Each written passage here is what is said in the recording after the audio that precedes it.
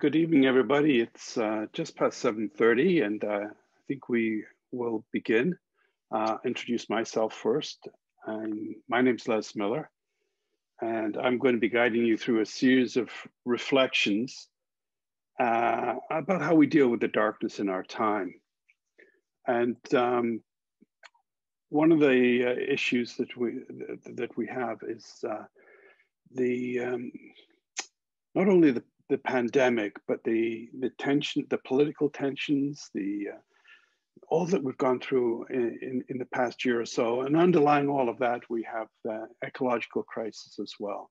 But how do we form a path forward during these trying times?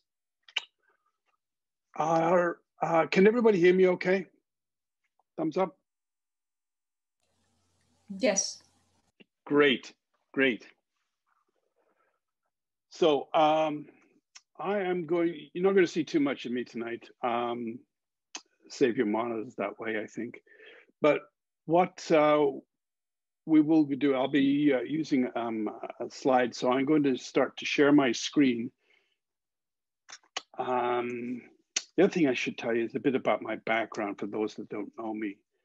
I've been an educator, a lifelong educator, but I've also been part of Our Lady Queen of the World Parish for about 7-8 years, doing some ministry that way. Before that, I taught York Catholic and University of Toronto. And as I was saying, I'm teaching a catechetical formation program with the Archdiocese of Toronto and the University of Dayton. I'm also a writer, and most of my books are published by Novalis. Let's begin with prayer. In the name of the Father, and the Son, and the Holy Spirit. God of light and of love, guide our ways during these dark times. Bring healing to the sick, comfort to the grieving, and hope to the despairing. Bless the path that we walk together over these 5 weeks. Grant us wisdom to rest in the light of your grace. Give us courage to walk in hope and overcome the temptations of fear. That our lives reflect your divine light. We pray in Jesus' name. Amen. In the Father, Son, and the Holy Spirit. So I'm going to be using my background as an educator and a writer to reflect on our situation right now and the paths that we could follow that lead us out of this dark night that we're sharing. The big idea that will organize these reflections is this. In the midst of our darkness, it's particularly important to focus on Christ. Christ is the light of the world and the path that will guide us out of the darkness by contemplating the rays of Christ's light. We can nurture hope in ourselves and in our families by doing this. I'd like to thank Father Jojo and the Our Lady Queen of the World Parish community for hosting this series. We're in the time between Christmas and Lent. It's wintertime, a time of cold, snow, and darkness. We long for the sun's warm light. In this challenging time, we long for Christ's warming rays. Where can we find the warmth of God, God's love, to melt the chill that our souls are feeling? So over the next 5 weeks, we'll be looking at 5 different approaches to nurturing the path of light. So this week, we'll be going to using a prayer approach called Visio Divina and look at the storm at sea that Rembrandt painted. Next week, we're going to look at creation, nurturing hope among nature, to the restorative power of God's creation. Then through the very acts of creativity, finding hope through that, through the different creative aspects of our lives.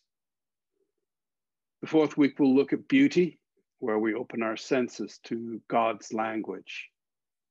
And we conclude on the 6th of February, where we look at justice. And by doing these acts of justice, they are very constructive ways of dealing with despair and leading us more towards hope.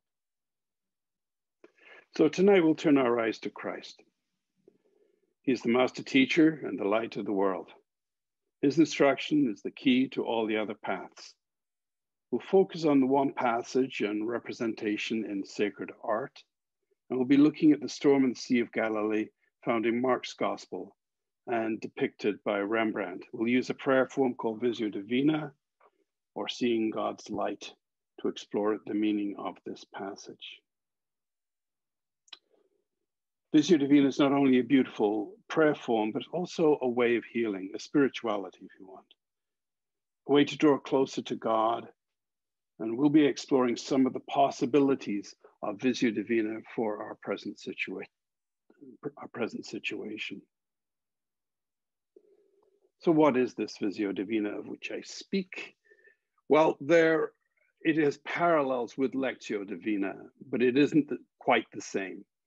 And on the left-hand side, you see the 4 steps of Lectio Divina, which will be familiar to you, particularly if you follow Cardinal Collins' series on Lectio Divina. But you'll see there's a slightly different order with Visio Divina. You start off with seeing, you meditate on what you have seen, and then there is a movement of Lectio where when we're dealing with sacred art, we go to the scriptural passage. And we could also provide some context. And tonight, when we're looking at the storm at sea, I'll be leading you through a meditation, which will also be part of this Lectio. Oratio is praying. We pray about what's going on. And then contemplatio, where we ponder, what does this mean? Where has God been present in this whole process? And then we're going to look at this final part called operatio, or act. And I'll tell you a bit more about that later. So the first part, Visio.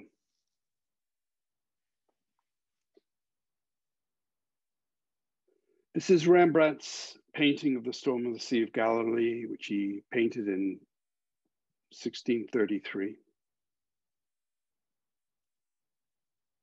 As we look at this image, ask God to guide your impressions and thoughts as you look at the painting. This painting of Jesus and his disciples in their boat in the stormy sea is dark and shrouded in shadows, but there is a ray of light streaming down to help us see what's going on in the boat.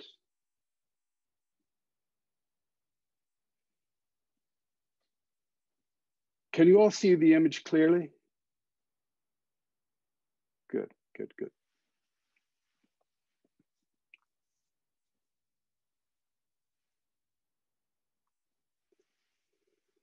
What do you notice?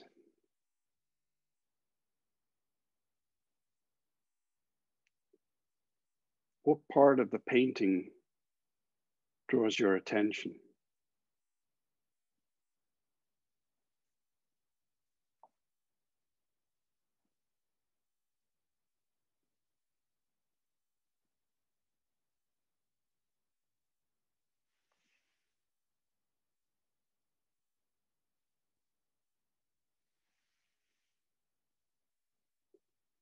We go to the second part, meditatio, to meditate.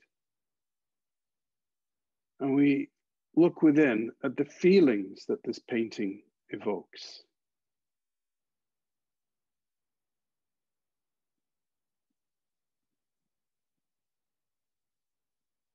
Consider the whole canvas and the individual parts.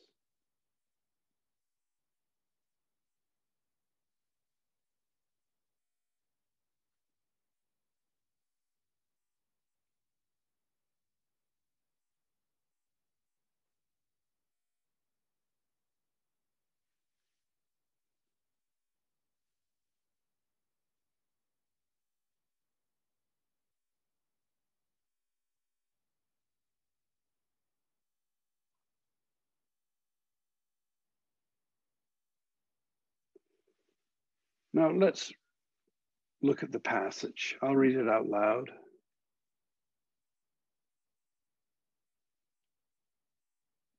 On that day, when evening had come, he said to them, "Let us go across to the other side." And leaving the crowd behind, they took him with them in the boat, just as he was. Other boats were with him. A great gale arose, and the waves beat into the boat, so that the boat was already being swamped. But he was in the stern, asleep on the cushion. And they woke him up and said to him, "Teacher, do you not care that we are perishing?" He woke up and rebuked the wind and said to the sea, "Peace, be still." Then the wind ceased, and there was a dead calm. He said to them, "Why are you afraid? Have you still no faith?" And they were filled with great awe and said to one another, "Who then is this, that even the wind and the sea obey him?" The Gospel of the Lord.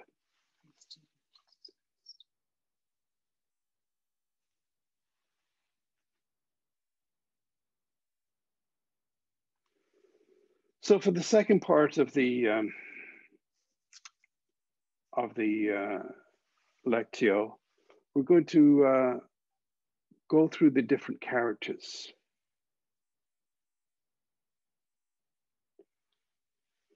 An interesting thing about this painting is that in addition to the 12 disciples who accompanied Jesus in the boat, there's a 13th person present. And who is that? Rembrandt often painted himself into the paintings.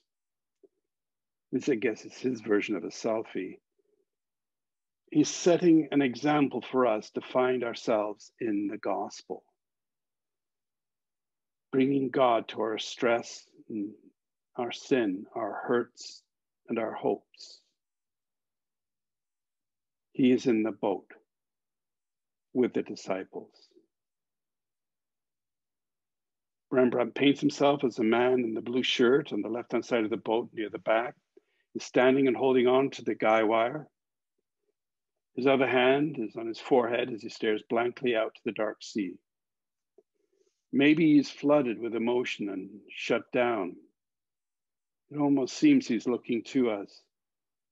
He's physically close to Jesus, but he's not looking at him. Just like Rembrandt, we put ourselves in the boat. In Rembrandt's painting, each of the people with Jesus in the boat has their own reaction to the storm. It's something like the different roles that people play in a family or a church. We go through the crew members, the disciples take note of the person. As we go through the crew members, the disciples, take note of the person you most identify with today. In different situations or at different times in your life, you might find that you have different reactions.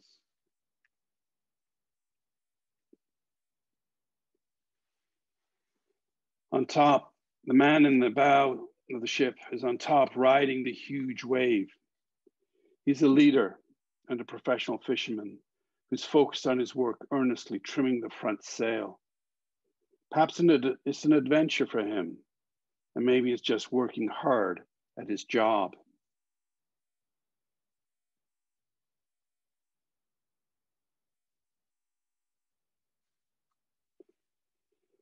Three of the men, probably experienced fishermen, are on the mast working frantically to fix the main sail.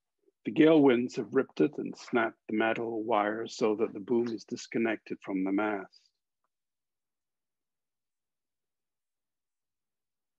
In a sense, it's like the frontline workers that we have in the pandemic, working frantically to keep things going.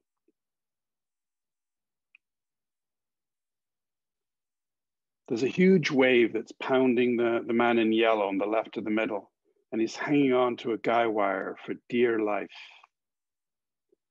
Some of us are just barely hanging on, some of our colleagues.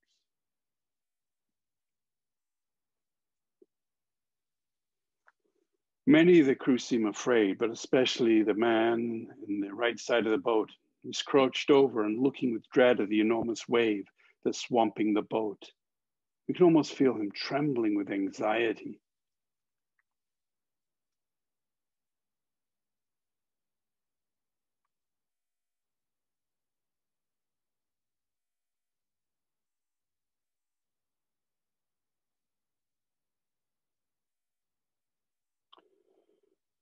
On the lower left back is a distressed man with his hand on his forehead and leaning over the side of the boat.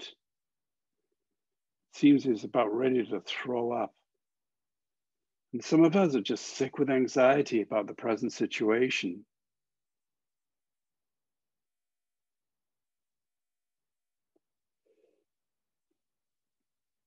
There are two disciples that appear angry at Jesus. One shakes him awake, and the other raises his voice. Teacher, don't you care if we drown?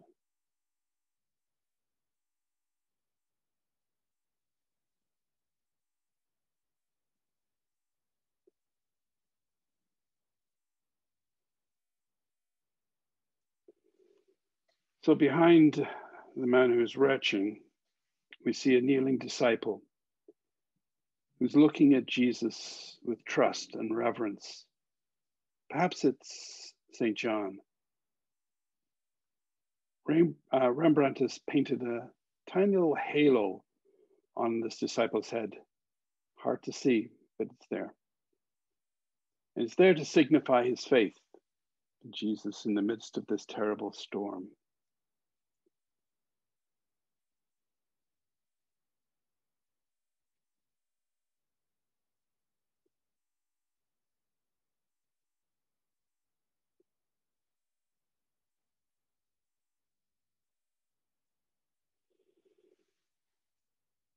On the lower left of the boat is the man in white that's easy to miss. His back is faced to us.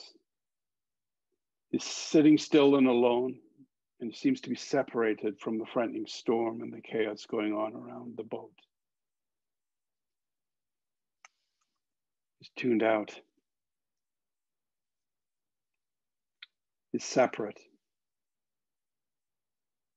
He's alone. And sometimes that's us, that we need our alone time, our quiet time, our downtime to gather ourselves.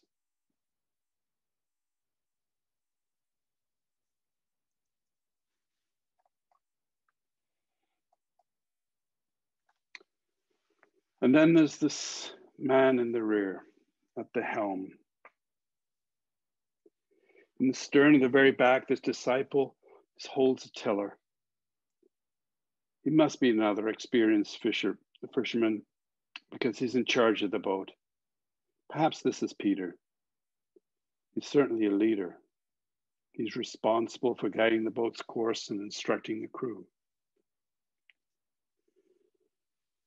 This is my hero, actually, in this painting. This is who I want to be. I want to be active. I want to be doing something. I want to lead. I want to use whatever gifts I have. But at the same time, keep my eyes on Christ, to look at Christ and let Christ be my guide during this difficult time. That's what I aspire to be.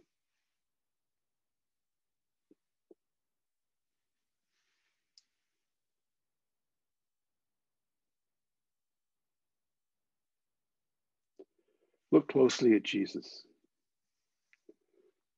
Cold rain is pelting down on him. Waves are swamping the boat.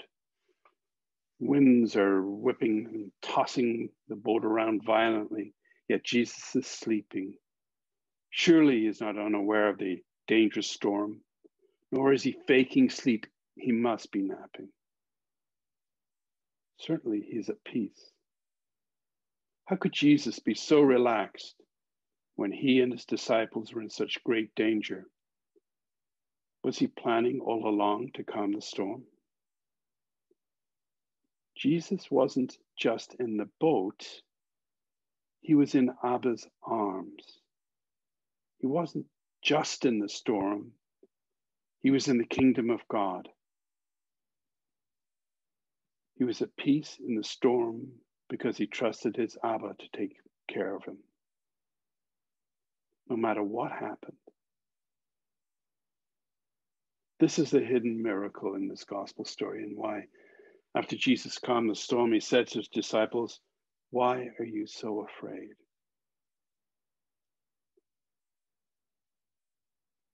Why are you so afraid? That's a ridiculously funny question in a sense. The disciples must have looked at each other incredulously. You've got to be kidding me. Let's see. Why are we afraid? Well, there's this huge wave. We're nearly drowning. And the boat is in danger of being capsized. And then it was realizing that we were sitting next to the Son of God with power over nature. Jesus was being sincere. If they learned to live with him and our loving creator, then they wouldn't be afraid. Even in a terrible storm, Jesus was so relaxed that God's peace permeated his body. It was this peace in his body that spoke during the storm. In Rembrandt's painting, it seems that Jesus is looking to the opening in the heavens and the light that is breaking through. Most everyone else in the boat is either looking at the storm or what they're trying to do to secure themselves. Jesus is the only person in the boat who sees the source of light in the heavens. Notice that the light of God is not just coming from the heavens, it's also glowing from Jesus' body. Jesus is the Christ and the Son of God. He is the light of the world and the Prince of Peace. The disciple kneeling at Jesus' feet sees Jesus' light. Perhaps the disciple that also is drawn to that light. Here's the core of the story. Jesus finds light in the darkness. Jesus is the light in the darkness. We turn to Jesus, who is the light and divine seeing, Visio Divina. This brings God's presence despite the storm.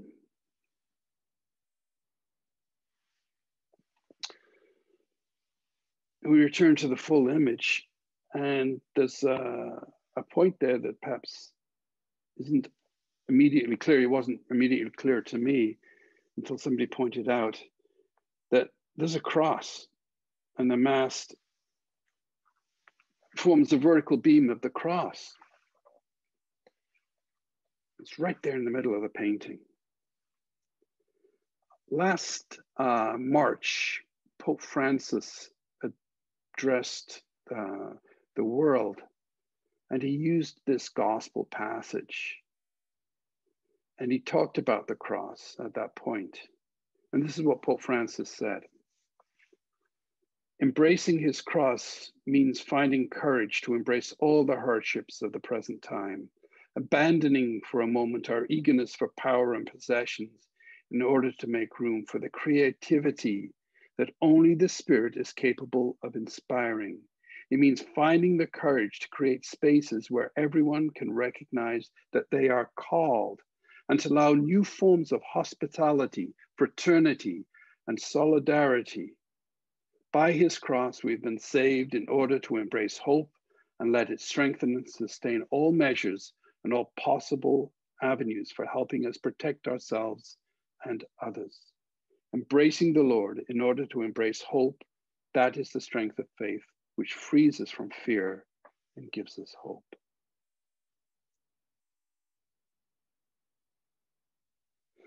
The fourth movement is oratio, or prayer. And the underlying question is, where is the sacred present in this experience? We bring our own storm into this gospel story. Some storms like that we experience, like this one in the Sea of Galilee, are dangerous. There are storms of stress or not knowing what to do, of fear, of having loved ones in dangerous situations.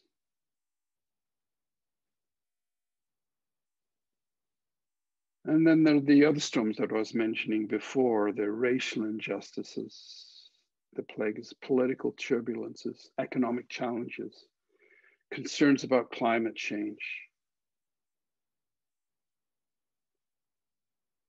How are you dealing with your personal storms?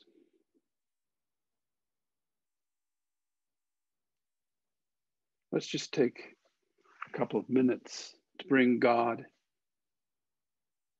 into our prayer, into our study, and look at our own storms and how we're bringing God into that storm.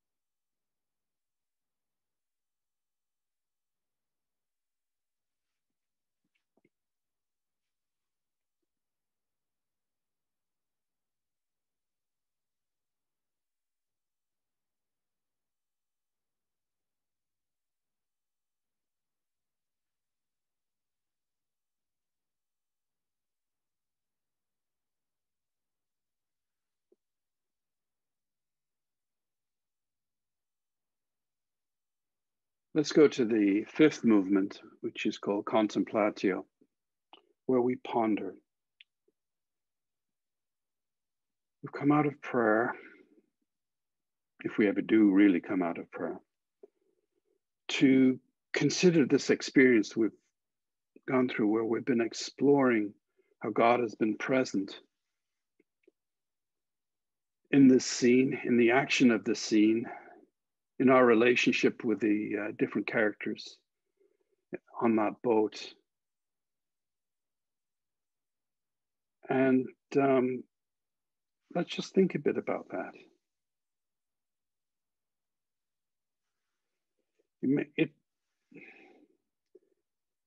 There's different levels in which that storm operates. It could be the anger which occasionally interrupts the flow of my life. It's also a sense of discomfort as well. And this is a bit of a personal storm that I have about this painting. And it's such a male-dominated scene. There's 14 men in a boat, Jesus, Rembrandt, and 12 disciples. Yeah. Like a great deal of sacred art, it was painted by a man. And now it's being interpreted by another male. And so this painting produces a challenge. And we live in stormy times when we question exclusively male and patriarchal perspectives. Where do we find light in this situation? I think paradoxically, God is found in my discomfort. God is provoking me to reach beyond this overtly male perspective on things to a new way of looking at the world. And that's part of the journey that I am on. And lastly is operatio, or to act. And I'm borrowing here from Archbishop Sylvain Lavoie from Western Canada. And he uses this process a lot in his retreats. In fact, he also adds music into it as well. So he calls that audio Divina. So he has Visio Divina, Lectio Divina, Audio Divina. And he also uses it in his personal lives. He says he goes through this process when he's creating his homilies and his presentations.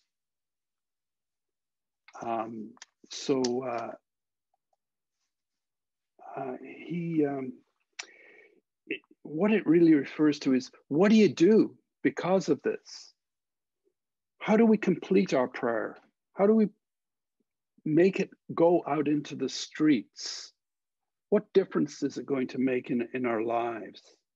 How do I resolve to look for the light of Christ in one another?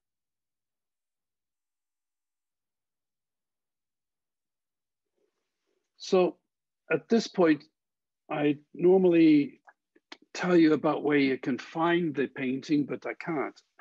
It got stolen. 1990, thieves broke into the Isabel Gardner Museum in Boston and took the canvas, and it hasn't been found since.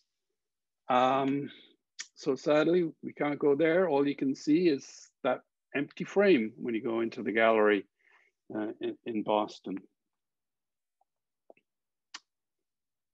Okay. We're going to go to a wider view of Visio Divina now. And in this wider view of Visio Divina, I'm going to look at it not just as one part of a spiritual practice, but something that can be made larger into perhaps a spiritual discipline and a way of healing, a way of looking at God's light and how it can shine through us, and we can recognize it shining through the world. Now, if at any times you have questions, just put them up there and I'll try and answer them at the end, okay?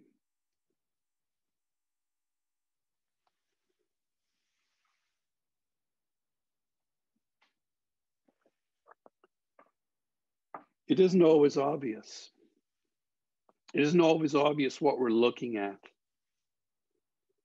This picture I took in York Minster in England about 3 years ago. And it is looking up. It's looking up at the crossing. It's the central part of the cathedral. And we don't know what is there, what is rending that ceiling in two. Is it a massive architectural fault? No. What it is it's a view of the cross from below, with a shroud hanging from it, draping from it. I think it's a beautiful image to think about. What we're doing is we're looking at things from a little bit of a different angle here, to looking at how we can bring sacraments away from just being these 7 sacraments, which are so important in our lives, to a wider notion of sacramentality.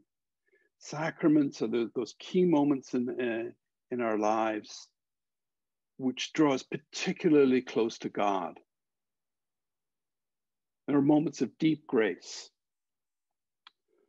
but they aren't the only moments of grace in our lives. And sacramentality is where we look for those other moments of grace through our whole existence. Martin Buber wrote that everything is full of sacramental substance, everything. Everything and each function is ever ready to light up into a sacrament. And Hopkins, the Jordan Hopkins, wrote that the world is charged with God's grandeur.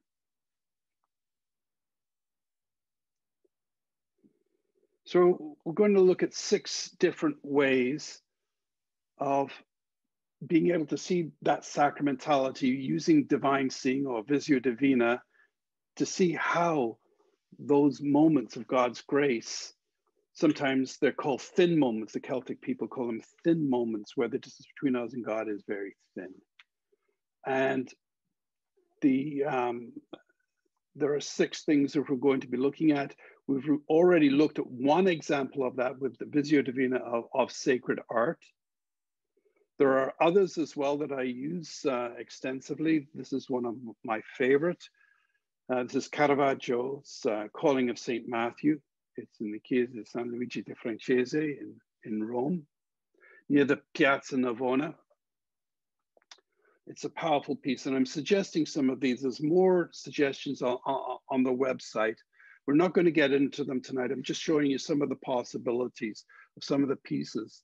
And many of these pieces have a fair amount written about them. So you can also go into not only the scriptural passage, but some of the other contextual information that can enrich this.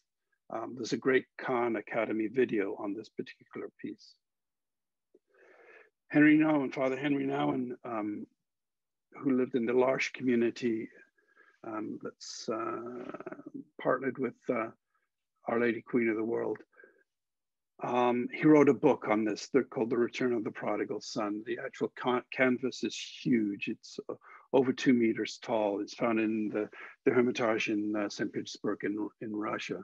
It's such a powerful depiction of that parable.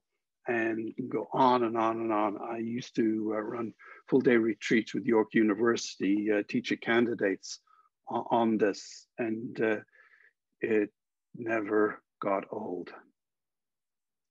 One of the more famous pieces that's associated with sacred art is this icon by Andrei Rublev of the Holy Trinity. Those who are in the course of the Archdiocese, we're going to come back to this next week, or the week after next. And it's a very powerful piece. When we look at an icon, they say we don't look at it, we read the icon. And the icon writers write the icon. It's an interesting way of looking at the sacred art. And it was very important to Orthodox worship. And we're just learning in the West, in Western Christianity, some of the depths of how powerful meditating on icons and sacred art can be. And then there's modern art. This is Kelly Lattimore's Holy Family. Pope Francis used this piece actually for one of the covers of his books, and Kelly Lattimore is a young, relatively young iconographer. Now we can look at our churches as well as places to look. When we pray, we don't just pray with words or thoughts. We pray with our eyes. And think about our church, Our Lady Queen of the World. This is taken a number of years ago. And I know this is kind of poignant, seeing as we're in a bit of a state of exile from it. And you know this scene so well. You know exactly where you are, looking up the aisle. And we're experiencing God's language of beauty in the statues, in the altar. The white robes tell us that it's Easter. And that the triangular architecture of the church refers to the Trinity. There's triangles and sets of threes all over the place. If you start to look for them, they are there. And I think many of us in the pews don't often see it, but there's a beautiful stained glass window above the choir loft, and it has the Trinity, the images of the Trinity in that. But there's a piece here that I didn't see straight away when I started coming to the parish, and that is the right behind the altar, below the cross. There's this low wall that's in a particular shape. On one, my first thought was it's a kind of an M. for Mary. And that makes sense. And maybe it is. But then it hit me one day that that wasn't what it really was, what it is most powerfully. It's the descending Holy Spirit. And you can see the beak just above Father's head, which is really appropriate. With the light streaming from it. In this picture, which was taken on a morning in May.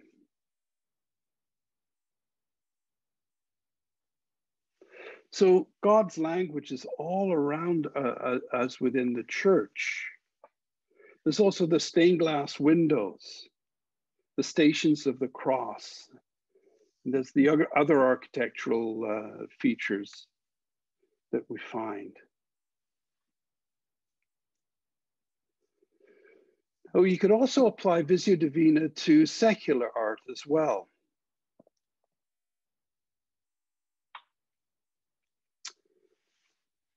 This poster was in a workspace. It was actually in a bit of a kitchen galley that we had when I worked at York Catholic. It was a poster that was there. And I looked at it and looked at it and looked at it every once in a while. And I was trying to find the sacred meaning, and then bang, it hit me one day. What is going on here is a sacred encounter. What's happening, this is Paul Renoir, and Renoir just loved to paint beauty. Beautiful as it is, there's another layer to it that I saw.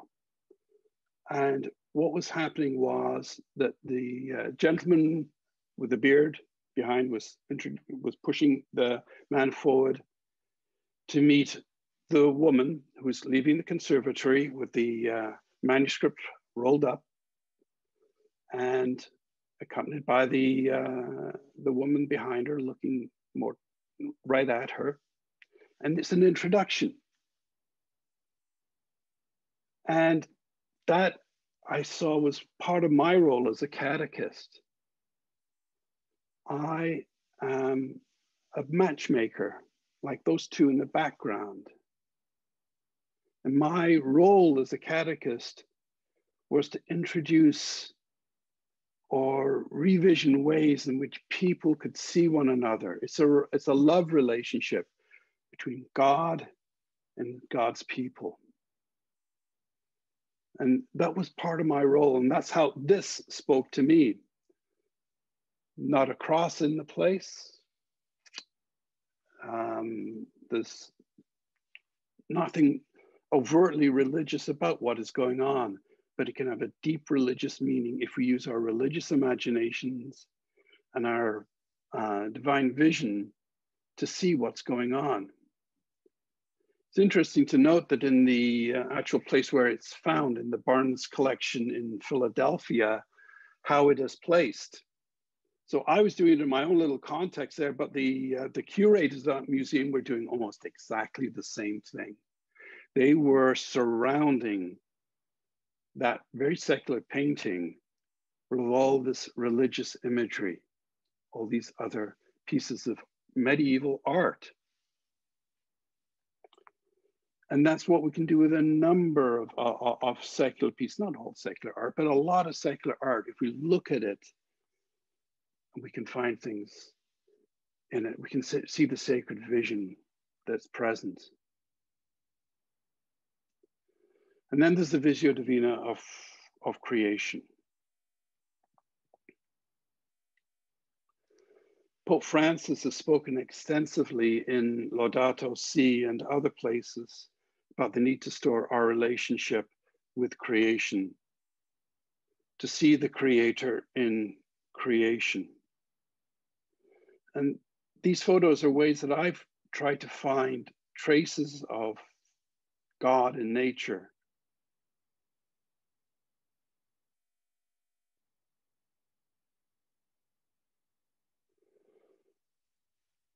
In fact, this place is called Holy Island.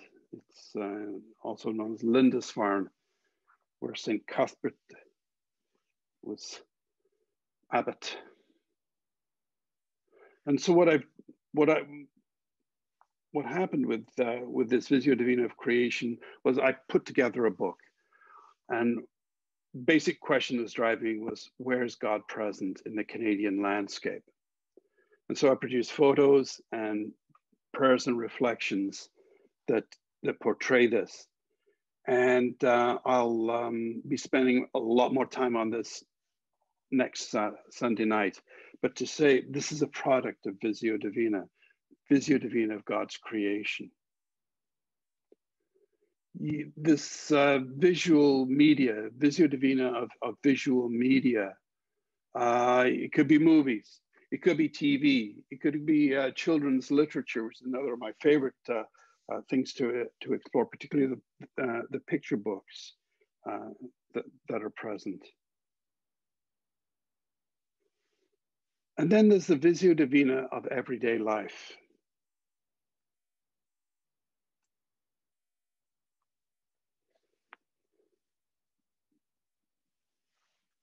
Visio Divina sees the world through divine eyes.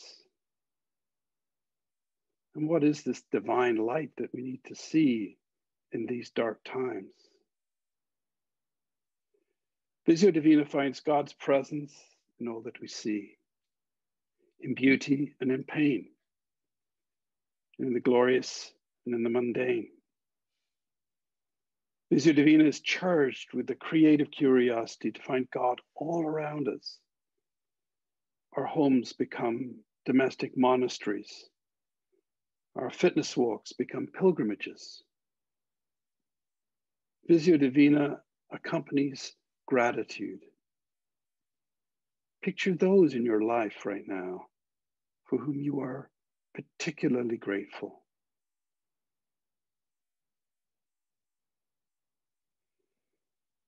We are stretched in this storm, but we are grateful, not only for the frontline workers, but our caring families, for God's abiding presence.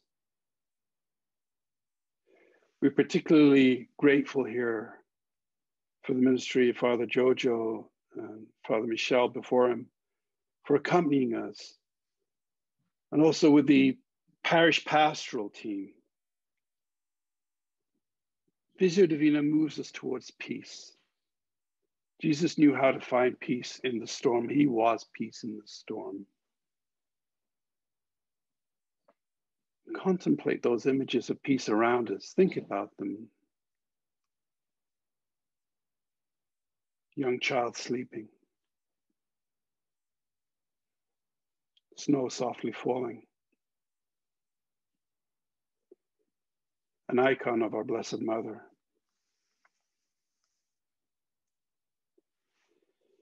These are the images in our daily lives that reflect the Christ light coming from that storm-tossed boat.